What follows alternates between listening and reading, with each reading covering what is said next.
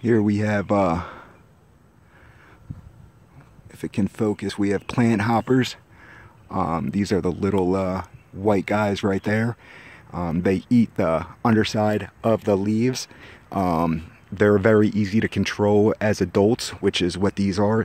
The main issue is when they're growing up, they're plant hopper nymphs. They cause significant damage.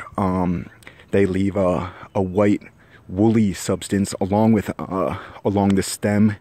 They also eat a lot of the plant matter and foliage, whereas the adults eat and leave and can fly away. The nymphs concentrate on one area and can cause very expanded necrosis and very concentrated damage.